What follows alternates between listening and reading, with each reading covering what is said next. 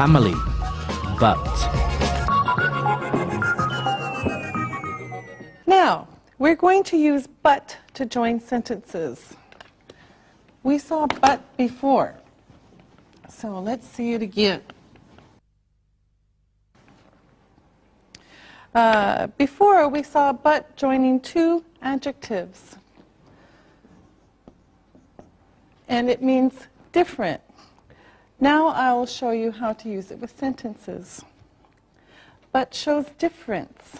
Look, I have two sisters, but I have no brothers. I have two sisters, but I have no brothers. But. Okay, another example. She has 3 children, but she has no grandchildren. Oops. Okay? She has 3 children, but she has no grandchildren. Okay? Now let's practice. Now, I want you to tell me 2 different things about your family. So, Isabel. Okay, I have 2 aunts, but I have no cousins. Good. Now, Lisa. I have 2 grandfathers, but I have 1 grandmother. Is one grandfather widowed? Yes, he is. Okay. Now, Ali.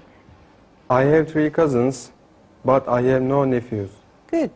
Now, can you make other sentences with but? Ali.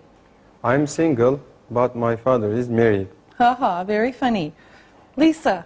My mother is married, but I am single. Okay, that seems to be our theme. Isabel. My grandmother is married, but my grandfather is widowed. Very good. Now, let's practice a little bit more. Let's review. Ali, where are you from? I am from Turkey. How many brothers do you have? I have 2 brothers. How old are they? They are 8 and 13 years old. Okay, are they handsome? Yes. Now, ask Lisa some questions. Lisa, how is it going? Great, and you? Just fine. How many sisters do you have? I have 2 sisters. Where are they from? They are from Germany. How old are they?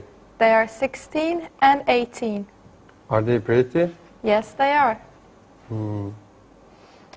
Okay, Lisa, ask Isabel. Okay. Isabel, where are you from? I am from France. How many uncles do you have?